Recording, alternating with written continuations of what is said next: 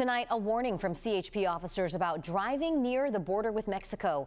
Look out for warning signs or you might end up in trouble. Good evening. Thanks for joining us. I'm Marcella Lee. I'm Carlo Chiquetto. Jesse Pagan is off tonight. CHP says far too many drivers are missing warning signs and are accidentally crossing the border. In some cases, the drivers panic and don't know what to do. CBS 8's Rocio de la Fe shows us the options you have before it's too late and what you should do if you do drive too far south.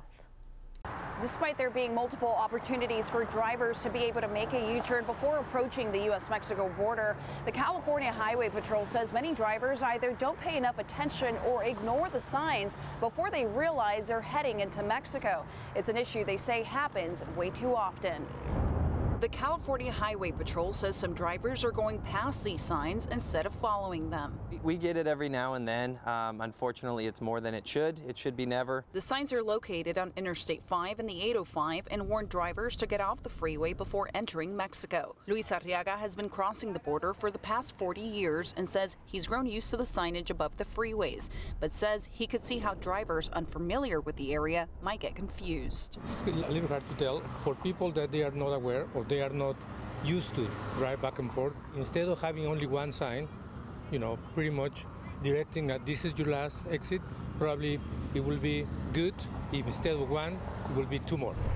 CHP says drivers who find themselves beyond that point will still have the chance further south to make another U-turn. If you go past that, then Officer Matias says pull over and call 911. Get to a safe location, call 911. No circumstances should you take it upon yourself to turn around, make a U-turn, and go wrong way on the freeway. The warning comes after a man is accused of driving the wrong way on the 805 after trying to avoid entering Mexico. The 29-year-old driver crashed head-on into another vehicle, killing the other driver. Officers suspect alcohol was a factor in the crash. He consciously made the decision to turn around and drive wrong way against traffic. The driver is now facing felony DUI and vehicular manslaughter charges. Officer Matias says if you find yourself in Mexico, you'll have to go through U.S. Customs to come back into the U.S. Rocio de la Fe, CBS 8.